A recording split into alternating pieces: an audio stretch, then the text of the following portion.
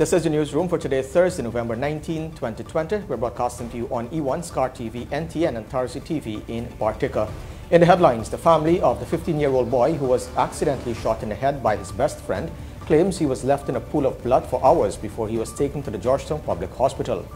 The time that he came into the hospital, they could have saved him, but it's too late. A member of the ruling family of the United Arab Emirates and founder of the diversified conglomerate, Amiri Group, Sheikh Ahmad bin Dalmouk Juma Al Maktoum, and a delegation are in Guyana on a 3-day state visit. A career public servant of 25 years says she's disappointed that her appointment as the permanent secretary was revoked by the PUT government. From the emergency room to her home clinic, we tell you of a doctor's passion for healthy communities, and in sport, we hear from Guyanese sportsmen and administrators on the occasion of International Men's Day 2020. With the news, I'm Avinash Ramzan. Thanks for joining us. We start off by telling you that the family of 15-year-old Rocky Saw is left with more questions than answers about his death following reports that even though he was accidentally shot in the head early on Tuesday evening, he was only taken to the Georgetown Public Hospital hours later at 2:42 the following day. The teen's family was thrown into further despair when a doctor told them that he could have survived if he was taken to the hospital sooner. The 16-year-old suspect remains in custody as police await legal advice from the Director of Public Prosecutions. Isnel Patwa reports. Amrita Pandey never imagined that it would be the last time she would have seen or heard from her youngest of 3 sons when he left their David Street Kitty Georgetown house Tuesday evening for a sleepover with his childhood friend. The young man, 15-year-old Rocky Saw, who was a student of Commons Lodge Secondary School on the east coast of Demerara, was accidentally shot in the right side of his head while at the friend's Sandy Bab Street Kitty house. It is alleged that the friend broke into his father's wardrobe and retrieved his father's licensed .32 Taurus pistol, pointed it at Saw's head and accidentally pulled the trigger. The Guyana Police Force pegged the time of the incident at around 1800 hours, but Saw's mother told the newsroom on Thursday that her son left her house on his bicycle after 800 hours on the evening in question. Pandey explained that she heard about the shooting Wednesday morning and rushed to the hospital where doctors told her that her son could have lived if he was taken earlier. According to her, the doctor said when her son arrived at the hospital, he was already brain dead.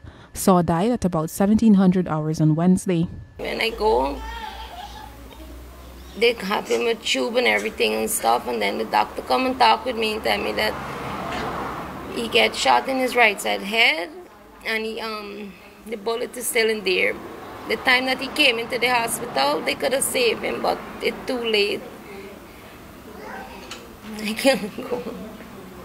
Tuesday night, when he asked me for going to sleep at for what, he said, Mommy, I'm carrying over food. I said that what I cook for what wouldn't be eaten because I know this child like my own. He said, okay, I'm going to buy food.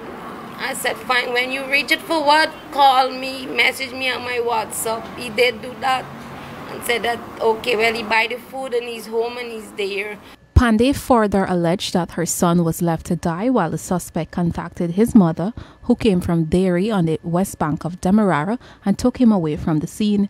The newsroom understands that the suspect's parents are separated, and so he would spend time at his father's residence in Kitty. I just want a little justice. This lady didn't have a heart. She come in Kitty, pick up her child and carry it to Derry and leave my son bleeding in the house. Oh, we all mother. You, son, do something. I call you for rescue as a mother. Take my child now at the hospital. No, it's not your own, but it's somebody else's own. Pick you up and carry hospital. No, but she didn't do that. She left my son there till whatever time. I don't know how the police, whoever, pick him up and then carry him to the doctor, and that was it. By the time he reached there, his brain's done shut down. Meanwhile, when contacted, Regional Commander Assistant Commissioner Simon McBeam told the newsroom that the suspect's mother contacted the police and medical services. The commander said that the 16-year-old suspect remains in custody and the police are seeking legal advice from the Director of Public Prosecutions.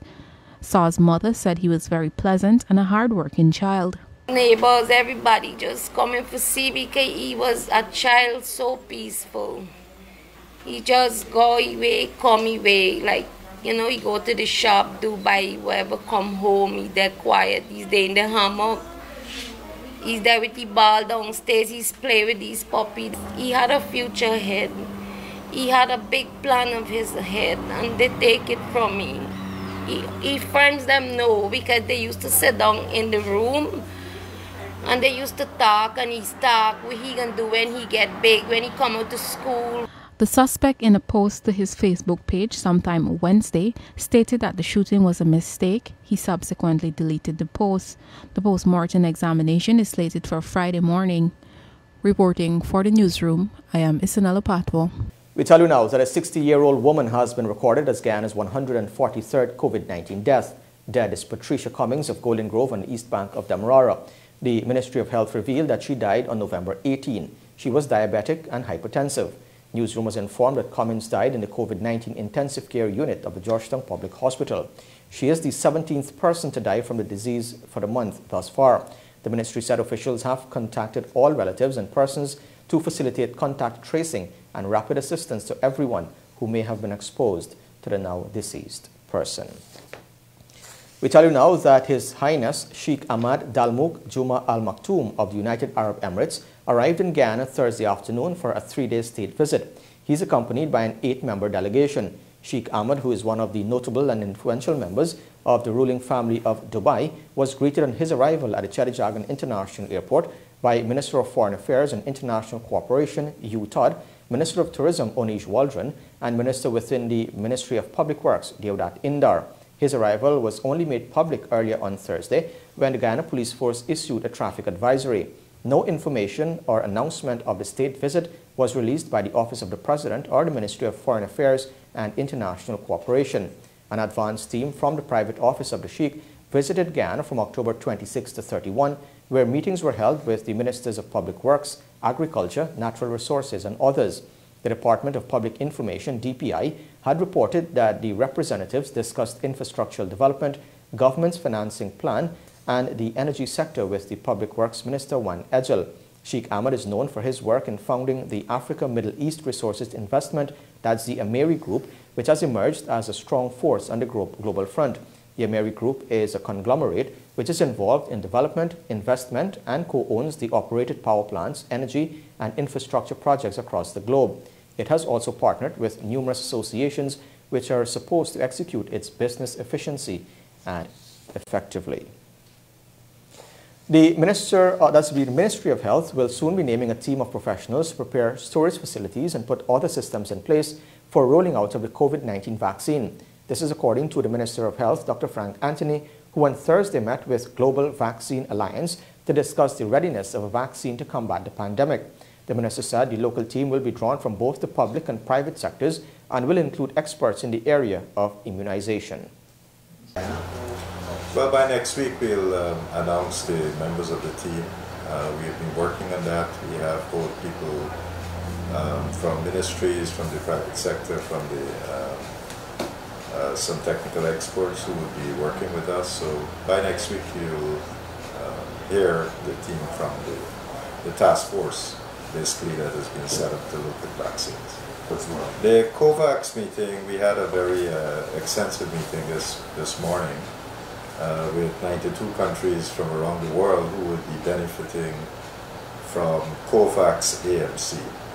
That is, these 92 countries were identified by COVAX, and the idea is that Gavi would be assisting in raising funding for these countries so that the cost per vaccine would be very minimal. And so it was a discussion this morning with those countries pertaining to quantum of vaccines, type of vaccines, what are the candidates that we are looking at, when can we expect these vaccines to become available, what stage of development they're in, and a whole host of things. So, and also what we looked at is putting in place governance structure, how countries who are participating in this can also get their voices heard. We have some obligations, we have some timelines, some of which we will have to complete before the year is over. These include doing preparation in terms of rollout of vaccines when they become available, looking at our cold chain, making those assessments, strengthening the cold chain, training people to administer them. So there's a whole host of things that we got to do to make ourselves ready so that when these vaccines are available, we can easily roll them out. The government, through the Global Vaccine Alliance, is looking to be one of the first to access a COVID-19 vaccine once it is approved. Earlier this week, U.S. company Moderna announced the vaccine, which has proven to be 95% effective and can also be stored for long periods in cold storage, already available in Guyana. Prior to that, another U.S. company, Pfizer, announced similar results, adding confidence that vaccines can help end the pandemic.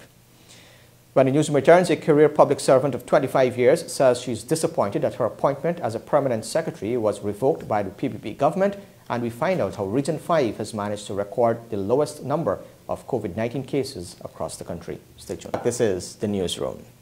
Having served in the public service for 25 years, former permanent secretary of the Ministry of Indigenous Peoples Affairs, Sherry Samantha Fide, said she's disappointed that her appointment has been revoked. But Minister of Parliamentary Affairs and Governance, Gail Teixeira, told Newsroom that she will be reassigned to another post in the public service. And I have 25 years in the public service. I started in 1995, 24th of November, as a clerk, and all my appointments are appointed by the Public Service Commission, approved by the Public Service Commission, which I moved from a clerk to a portion officer, then to assistant secretary, then to a principal assistant secretary, then to a deputy permanent secretary, then to a permanent secretary, and all was approved by the Public Service Commission. The former PS was sent on accumulated leave, which comes to an end on November 24, 2020. The Constitution gives the President the power to appoint the permanent secretaries and various post holders in Guyana. The permanent secretary, former permanent secretary, Ms. Fide, has not been terminated, first of all. She has been, her appointment as PS of the Ministry of Indigenous Affairs has been revoked.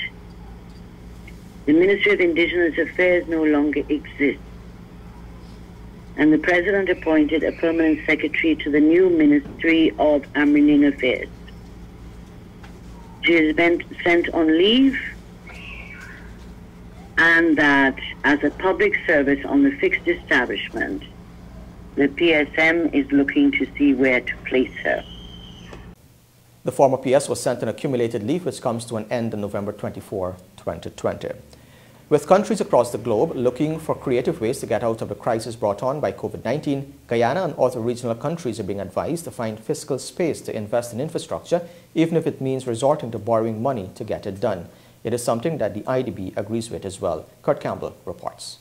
Regional Economic Advisor at the Inter-American Development Bank, David Rosenblatt, is advising Guyanese and other regional economies that it is not a disservice to the country should it look to borrow money to invest, particularly in infrastructural projects during the ongoing COVID-19 pandemic.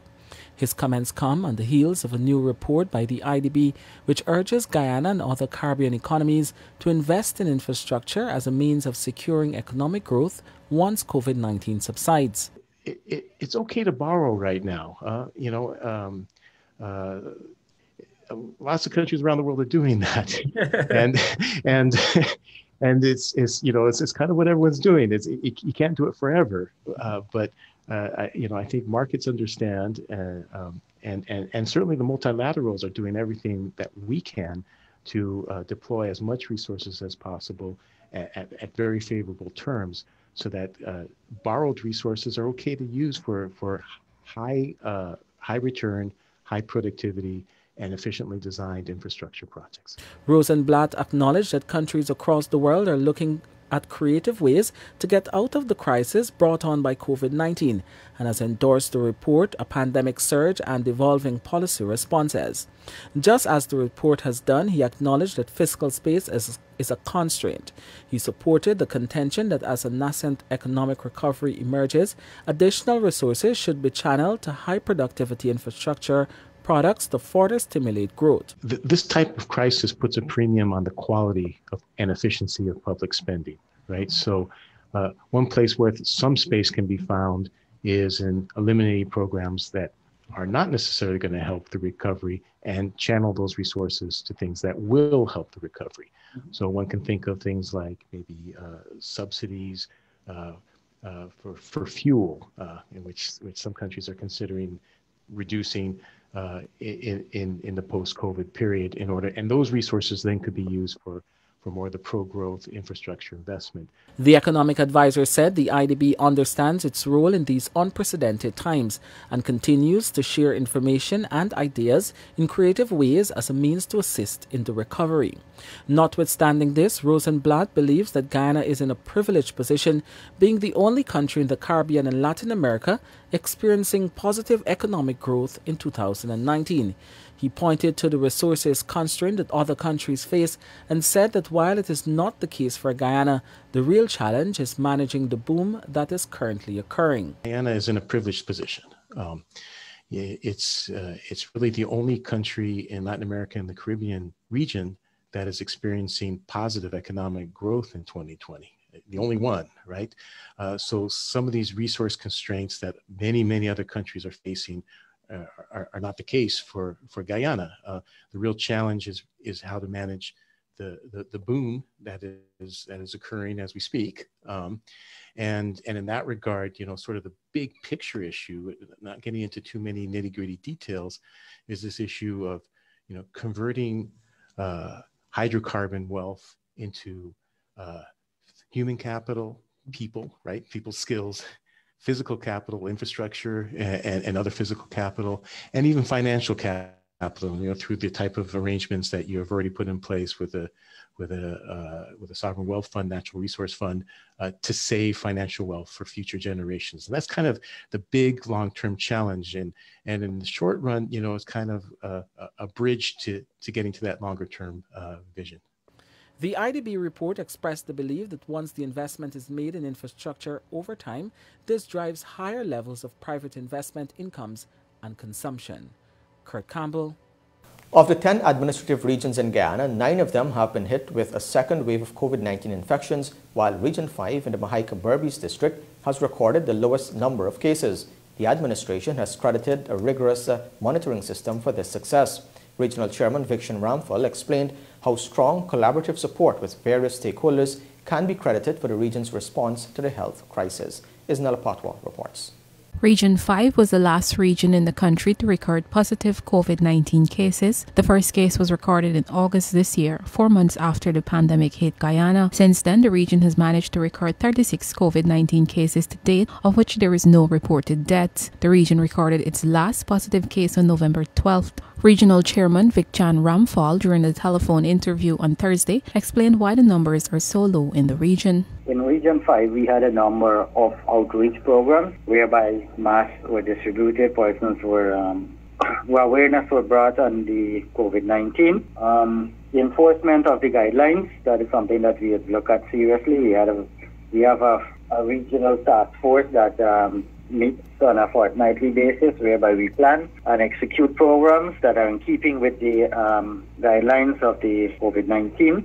COVID-19 testing is done randomly in identified hotspots such as the Bat Settlement and Rosignol markets. The regional chairman further explained that the Guyana Police Force, the West Berbice Chambers of Commerce, and neighborhood democratic councils all assist regularly with enforcing the COVID-19 guidelines. I know that the police are out there doing a wonderful job under the stewardship of the Commander Simon, and on a daily basis they engage the public on it. But we have been very cautious, not to have persons prosecuted. However, they must maintain. And so warnings were given to many of those persons who would have breached the guidelines. Police officers in the region also visit bars and other places where persons might gather to ensure all COVID-19 rules are being adhered to. Reporting for the Newsroom, I am Isabella Patwa. Still ahead on the Newsroom, we share a doctor's passion for healthy communities, and more persons test positive for COVID-19 upon their arrival in Guyana. This is the Newsroom. Dr. Maya Bissoon's 12-year journey as a doctor started in 2009, but by that time she had already overcome her first hurdle of being admitted to study medicine because of a lack of finances. After completing the University of Guyana, where she graduated at the top of her class, a young Maya encountered another challenge when she was offered a government scholarship to Cuba but couldn't find the funds to purchase her airline ticket. Today she works in the emergency room at the West Demerara Regional Hospital, but also operates her old clinic and pharmacy in Eccles on the east bank of Demerara. Dr. Bissoon speaks with the Newsroom's Kurt Campbell about her passion for serving people, but more importantly, her passion for building healthy communities.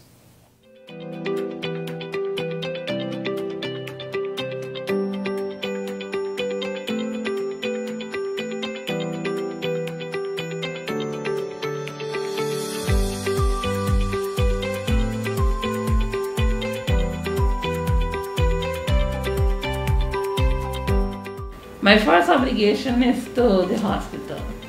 It has to be there first and then here. Would have liked to be further on this journey. But if we write our life transcript, I guess, and it doesn't always turn out. For me, one of the first things that I had to deal with was actually getting to study medicine. When I finished medical technology, I was fortunate to graduate at the top of my class. I applied to the university, I got in. But then I couldn't go because I could not afford it. I had to work and study if I was going to study in Guyana. And so I actually had to give up that offer. That was tough. I started work in the following year. I got through the scholarship from the government, but it was a partial scholarship. I could not raise enough money for my passage, and I had to give it up again. And the next year, they had the scholarship again, and I didn't want to apply. But somebody actually brought the application to me, say, fill it out. And I remember I had to go to a meeting in Trinidad. So I wasn't here the time when the application would be handed in. So I gave it to my supervisor at work, and she said, you know, we're gonna fill it up. And she got, because I had to get signature from the CEO and whatever. So she went through and got everything, and she sent it in for me. And so then I got through, I went. Coming back now, when you're gonna set up a business, especially when you go it alone, it's expensive, it's challenging. You have the times when you second guess and you wonder, I mean, is it gonna work? So I started out in the medical field as a medical technologist. So I did medical technology at the University of Guyana. I graduated in the year 2000. I worked at Georgetown, the Georgetown Public Hospital, for 2 years, and then I left to go and pursue medical studies in Cuba. On a scholarship? Yes, a government scholarship. So I graduated from that. We returned in 2008. So after that, I have worked at West Demerara Regional Hospital. I worked in study for a couple of weeks. And then I worked in Region 1. I was at Georgetown Hospital for just a short 6 months. Then I went to Region 1. I worked at Mabruma Regional Hospital. I worked at Kira District Hospital in Matthews Ridge. That's where I spent most of the time.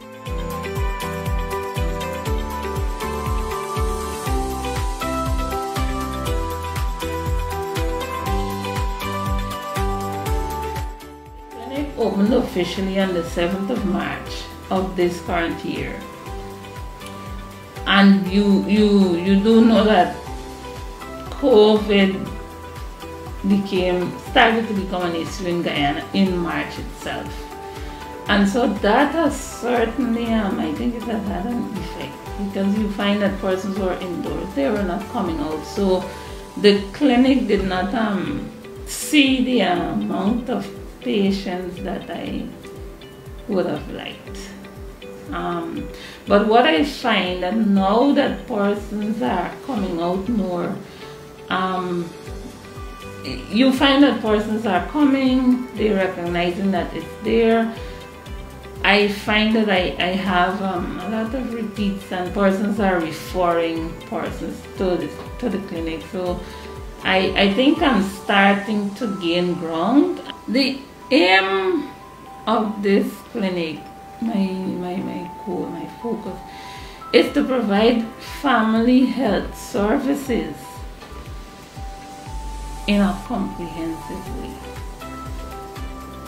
One of the main things I want to focus on is educating patients. Currently, what we offer is chronic disease management and various simple walk-in complaints. We hope to grow it into offering more services with time. Currently, we do ECG, which is a heart test, and other simple bedside laboratory testing, but we don't do extensive laboratory testing. And the aim is that we would grow into a community family practice, a family clinic that offers all the necessary services. So we'll have pediatrics, OBGYN, dental services, and general health care that will cover all your chronic diseases, all your little complaints that might pop up. Right now, my first responsibility is, apart from family and everything else, when we're talking profession, my first obligation is to the hospital. And so I try to fit myself where I don't have to shortchange there. So after that, then is when I will dedicate my time to this. Every day, so I currently work the night shift, but every day it has to be there first and then here. I will not schedule a patient to see me at a time that I'm supposed to be at the hospital. Tell you now that a total of 11 persons have tested positive for COVID-19 upon their arrival at the Chadijagan International Airport and the Eugene F. Korai International Airport since October 12. Minister of Health Dr. Frank Anthony, in his daily COVID-19 update on Thursday, said over 1,000 persons were tested upon arrival here. Persons who are not in possession of a PCR test result, which is less than 72 hours old, are required to do a second test upon arrival. Minister Anthony said the government has since informed the countries from which the passengers originated of their status. All arriving passengers are expected to isolate for a week upon arrival in Guyana. Since we have started that program, the provider of those tests, I think they probably would have completed more than 1,000 tests.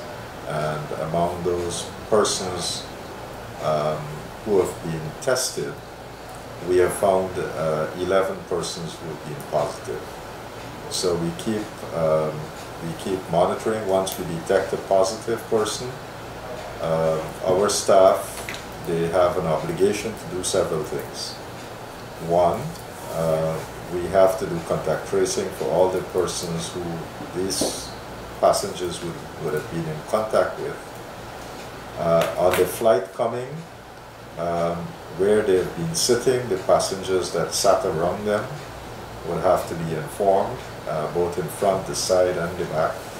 And so we are able to do that as well. And thirdly, by our international obligation and agreements that we have regarding international health regulations, we are obligated to tell the country of origin that this passenger has tested positive. So we have been utilizing these systems and informing our counterparts in other countries about the cases that have been imported so far. As a fundraising initiative to help those in need through the Rotary Foundation, the Rotary Club of Georgetown intends to host a curbside curry fiesta at Palm Court on November 28, 2020. Pegged as one of its major fundraising events for the year, a total of 4 different meats will be curried, offering patrons mouth-watering choices. We tell you more in this report.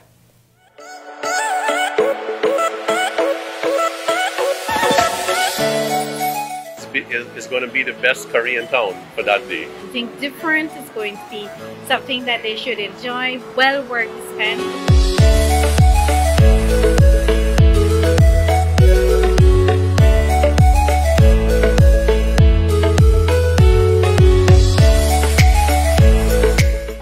the 28th of November, the Rotary Club of Georgetown will do a fundraising in the form of a curry fiesta.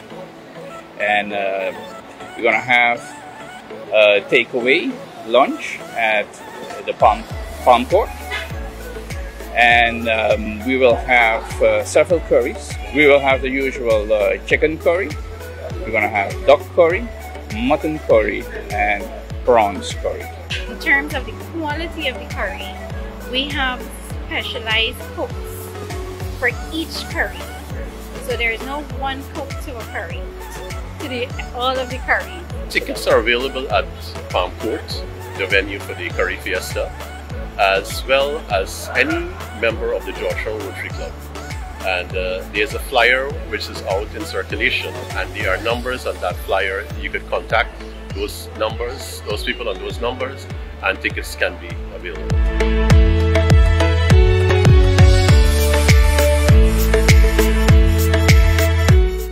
We always try with the Rotary Club to give persons more than they expect, especially when it comes to these sorts of activities.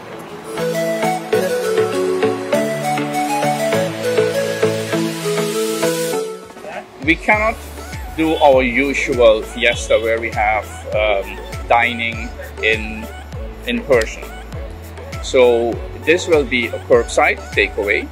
So following all the COVID-19 protocols and all the health measures, we'll make sure that everything is prepared with taking into consideration all the health and the hygienic protocols, and it's going to be a takeaway. We normally do this in May of every year with what we call our food fiesta. This year, because of COVID, we were not able to do that. So this fundraiser will be the same. We will ensure that if there's anybody who wants to pick up, we'll be allowed to do that. But if people would like to mingle and so on, we'll have to adhere to strict COVID measures. Ensure you wear a mask, ensure your hands sanitized, ensure we keep social distancing and so on.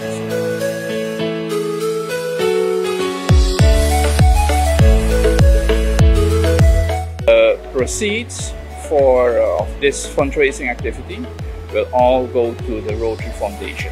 This will become one of the club's signature events, and it will be bigger in coming years. Due to COVID-19, it will just be a curbside pickup.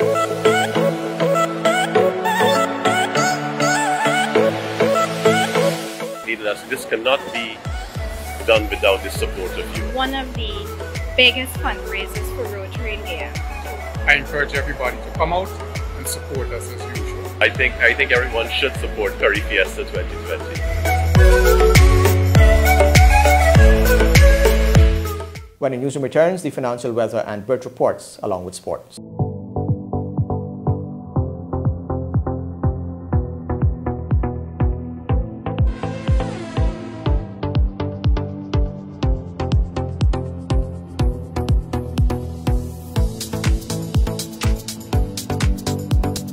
Welcome back to Newsroom. Now for a look at what's happening in sport. We start things off with some cricket news.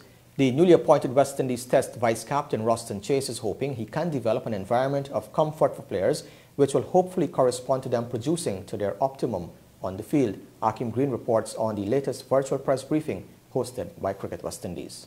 Speaking at Wednesday's virtual presser, Chase said the new role will not increase his level of responsibility since he deems himself always to be a level-headed cricketer, but certainly hopes he can get more gains, especially with the bat. Leadership for me is just getting the best out of each guy in the team, finding a way to motivate that guy, and also being a shoulder for him to lean on if he has any questions or any problems that he may be experiencing, especially if he's a younger guy in the team. So for me, leadership is not making everyone happy, but just trying to make everyone comfortable and bring the best out of the players that you have. In terms of the role, I just think it's an opportunity for me to communicate with some of the other guys and try to make them feel as comfortable as possible in performing to their best ability. and just trying to get the best out of each person. Just over a week ago, the 28-year-old who has played 35 tests was elevated to the position, replacing fellow Bajan Craig Brathwaite. Since his debut in 2016 against India, the all-rounder has quickly become a pillar in the test squad, scoring 5 centuries and collecting 3 5-wicket hauls with his off-spin bowling. He is opposed to the idea that the added responsibility will have a detrimental impact on his output. I don't feel any added pressure. I've always been one of the go-to guys in terms of seniority in the team. So right now it's just a title for me. It's not really a big difference in me doing anything else. One hope for Chase, as he played the number 2 ranked test nation in 2 tests, is for the batting group to improve, noting they need to get big first innings total to give their bowlers a chance. With Holder still in quarantine, Chase will lead West Indies in the 4-day warm-up match in Queenstown against New Zealand A, which starts on Friday, but Thursday from 18 hours Eastern Caribbean time. For the Newsroom, Akim Green. The Hero Caribbean Premier League saw an incredible 67% increase in television, streaming and digital viewership in 2020, reaching 523 million viewers and passing $500 million for the first time in its tournament's history. The research was independently compiled by YouGov Sport, a division of SMG Insight, one of the world's largest and most respected research firms. More in this report. The 2020 Hero CPL was the first franchise T20 tournament to take place since the lockdown and travel restrictions resulting from COVID-19, with all 33 matches played in a secure bubble at 2 venues in Trinidad and Tobago. Since the tournament's inception, the Hero CPL has been regarded as one of the premier events in world cricket, and this leap in viewership shows how popular the tournament has become in all corners of the globe. Key drivers include a big linear viewership increase in India of 81% to over 74.9 million, growth of 62% in the UK, as well as significant increases across the Caribbean, South Africa and in other key markets in Asia. As well as the major broadcast deals in key cricketing markets, games were also shown live on Facebook and YouTube, meaning no matter where you were in the world, you could follow the Hero CPL. The innovative Hero CPL social media channels also helped drive this year's audience growth, with engaging content being produced both during and outside of the tournament, with all the major social media platforms showing significant advances in audience engagement levels. The Hero CPL Chief Operations Officer Pete Russell said, and I quote, "We are delighted to have seen such a massive jump in viewership for 2020, and passing that 500 million figure is a huge landmark for us as a tournament. The interest in Hero CPL has never been higher, and that puts us in a fantastic position moving into 2021 and beyond. The tournament has grown in stature and reputation every year, and we are certain that will continue to be the case. We are delighted with the linear television and streaming numbers, as well as the fantastic growth we are seeing across our digital channels, and are excited about our upcoming plans for this year to make our content even more accessible and engaging." End quote. Hero CPL 2020 was held from August 18 to September 10, with Trinbago Knight Riders playing unbeaten throughout to win a 4th. Tell you now that renowned Guyanese badminton coach and current president of the Guyana Badminton Association, Gokhan Ramdani, has been appointed head coach of the Olds College Broncos badminton team in Alberta, Canada. In 2019, Ramdani was the technical coach of the Broncos, who copped 1 silver and 5 bronze medals at the Alberta College Athletics Conference Provisional Championship and placed 4th at Nationals in Canada. The athletics manager of Olds College, Trainer Ratcliffe, said Ramdani brings experience and passion for the game of badminton at the college, noting he's a natural fit who student athletes can learn from. Ramdani said he is happy to be elevated to the post, adding that it not only affords him the opportunity to improve on his craft, but also provides a platform to draft international players. Now, Chris Gayle has pulled out of the Lankan Premier League, claiming he has an injury. The big-hitting West Indian, who recently played for Kings 11 Punjab in the IPL, was one of the big-name players signed by the Kandy Tuskers franchise. It is a blow not just for the franchise, but the global appeal of the tournament, set for November 26 to December 16. Despite playing only 7 games in this year's IPL, Gayle made a huge impact for Kings 11, racking up 288 runs at an average of 41. He made 3 half-centuries and had a strike rate of 137, blasting 23 sixes, the 6th most in the tournament. During the course of the IPL, he also became the first player to hit 1,000 sixes in T20 cricket. And also pulling out of the tournament on Thursday was the Sri Lanka's premier T20 player, Lasith Malinga. Malinga's withdrawal has come as a huge surprise, particularly as he was one of the Gall Gladiators' marquee players and was expected to lead that team. Now 37, Malinga had not played a competitive match since March and said that a lack of cricket and training this year had prompted his decision to withdraw. Although the Sri Lanka coaching staff had run training sessions and training camps throughout the year and invited Malinga to at least some of them, Malinga is not understood to have engaged in any rigorous training with the national squad. And to celebrate the contributions and achievements of men and boys to the nation, society and community at large, International Men's Day is observed every year on November 19. The theme for International Men's Day 2020 is Better Health for Men and Boys. The theme this year focuses on improvement and enhancement of health and well-being of the male population across the world. We reached out to some Guyanese men in sport.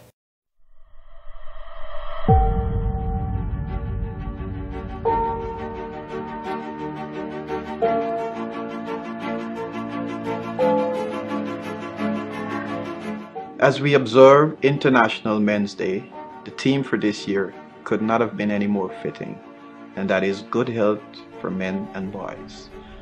We are all confronted by one of the most unprecedented challenges in our lifetime, and that is COVID-19 pandemic. I would like to encourage each Guyanese, young and old, to engage in physical and mental activities that will restore what we may have lost during these past couple of months. It is important that we all return to active life in the most responsible way.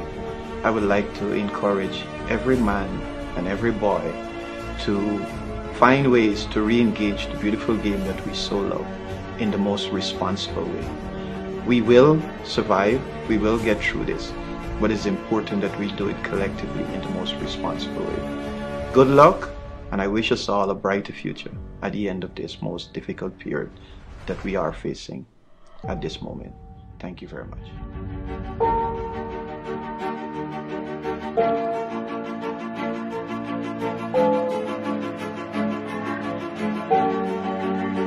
Hi, my name is Dylan Mahadio, Reebok CrossFit Games athlete and 5-time Guyana Fitness Challenge champion. Male insecurity is a prevalent thing amongst us all. I personally didn't want to get stereotyped into the dogma of race or color, so this motivated me to work towards my goal, and I've just never looked back since then. Being in shape physically puts you in a better state mentally. It boosts your self-confidence, so I'd like to encourage you all to get active, stay active, and enjoy a healthy lifestyle.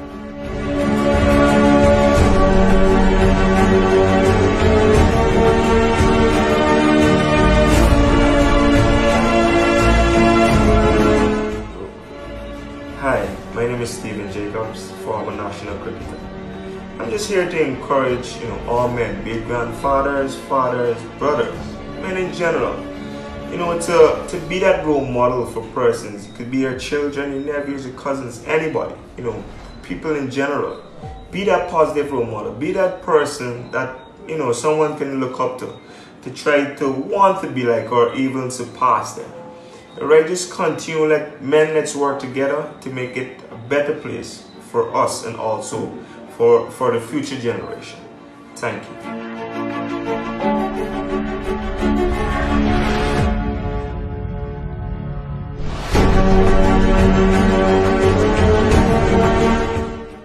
Hi everyone, Sam Cox here, captain of the Guyana national team, and I'm here to tell you how important nutrition is for a footballer. I understand the benefits of a healthy, nutritious diet in order for me to have optimal performance on the training pitch, on match days, to minimise the risk of injury, to enhance recovery time, and of course to maintain a good, healthy body composition. So do yourself a favour, do some research on what the top athletes and footballers eat, see and try what works for you, and always remember to eat right, drink right, and sleep right. Take care, and God bless.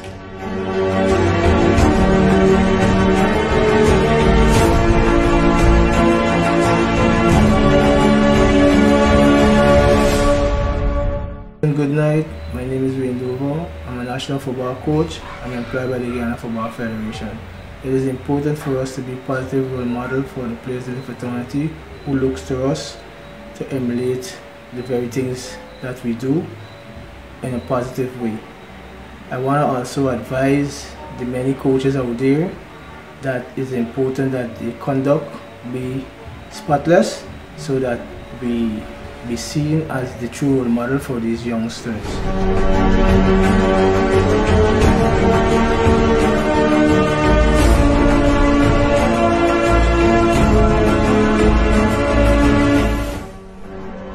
Hi, I'm Akir Clark, Guyana's national goalkeeper of the Golden Jaguars senior team. Keeping fit, staying healthy, and eating the right nutrition goes hand in hand. It helps improve your playing ability. Also, having a positive mindset helps you to be an exceptional player on the field.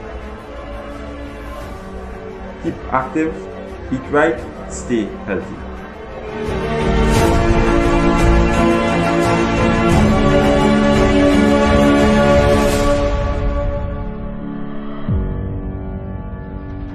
Hello, my name is Noir Amdani and I'm a national badminton player for Guyana, and I also play for the King's University in Edmonton, Canada. Sports to me has played a great deal in my life. It has allowed me to travel all over the world, it allowed me to make new friends, as well as up in my training, as well as getting a post-secondary education. In Guyana, sports can be a gateway for many athletes to get an education as well as up in their training and be the best player they can be so that they can compete for Guyana. Thanks.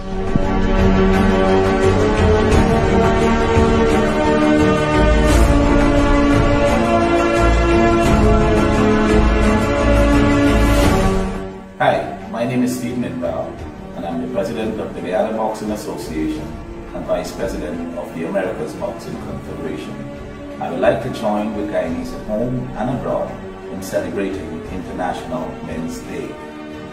The theme for this year's day is better health for men and boys, and it could not have been more opposite as it comes in the middle of a global pandemic, COVID-19. International Men's Day is held to celebrate the achievements and contributions of men and boys, and Guyana has a rich history of contributors in sport, in business, in academic, and in other professional fields. In celebrating this day, I would like to urge all Guyanese men and boys to continue where our national pledge would have led us, to love your fellow citizens and to dedicate your energies towards the happiness and prosperity of this beautiful nation.